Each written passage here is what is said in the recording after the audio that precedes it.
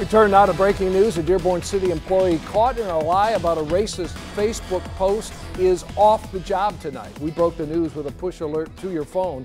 On Monday, this man claimed someone else was responsible for degrading a Muslim model in a burkini. Now he's fessing up. 7 Action News reporter Simon Shaquette with the fallout for us.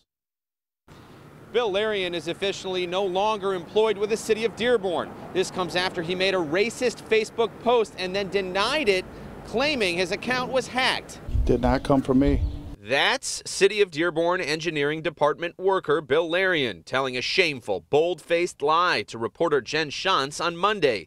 After claiming his Facebook account got hacked, his attorney is now confirming Larian is behind a disgusting and racist post, seen here referencing a Muslim American swimsuit model with the phrase, quote, "Cute picture should be on the cover of Camels Are Us." People are offended by this post. Do you understand why? Yeah, I don't blame them. Larian and his attorney have refused on-camera interviews after apologizing publicly. But in part of a statement to 7 Action News, attorney Ed Zelenek says, quote, "He felt bad that he hurt the community. It was ignorant, it was impetuous, impulsive, foolish, and irresponsible." He thinks that he has the ability to make such statements working for government for the city of Dearborn. Founder of the Arab American Civil Rights League, attorney Nabiya Yad, says the outrageous and hurtful post late last week points to deeper bigoted feelings that offend the entire community. And the fact Larian tried to deceive us all only makes it more cowardly. Just adds insult to injury and really tells a lot about this individual's character.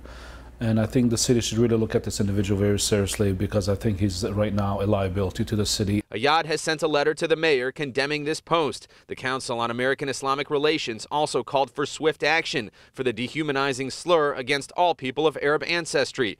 The mayor, who's publicly said he has zero tolerance for this violation of policy, is declining to talk on camera.